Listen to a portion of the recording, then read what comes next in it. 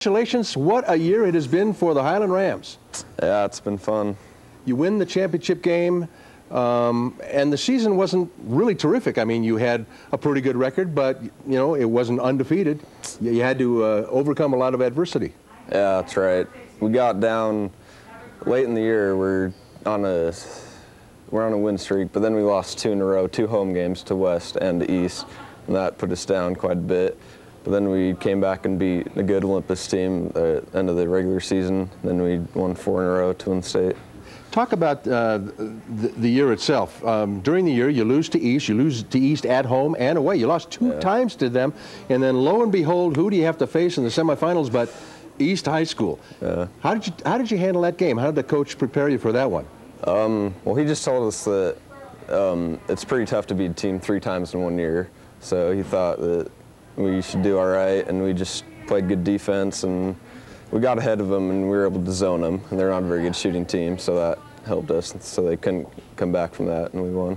Had you gone man-to-man earlier in the season against them? Yeah, well, both times we played them, they got up on us early, so we couldn't zone them because we were down the whole game. But yeah. So he found the successful way to whip the East High group, and then you get into the final game, and you win it all. How does that feel to be the state champion? Felt so good, just knowing that we're the best and no one else is better than us. Now, not only you're a guard on the basketball team, and you're a junior, so you got another year to go, but you also play tennis, and you played tennis last year with your brother? Yeah. And how well did you do? We actually won state. No way. So you're a state champion in doubles in tennis and in basketball. Yep. And you haven't got your senior year under your belt yet. How does the senior year look? Do you get a lot of the guys back? Yeah, we returned 3 starters and another reserve who came off the bench and played well for us, so we should look to repeat next year. 3 starters and a reserve who played a lot. Yeah. Boy, that's big time. Yep. You were named most valuable player in the state tournament. That has to be a little bit tough to hang on to. I mean, you got to feel proud of that one. Yeah, it's pretty tough, but it's a lot of expectations next year for me. So I would imagine. I would imagine.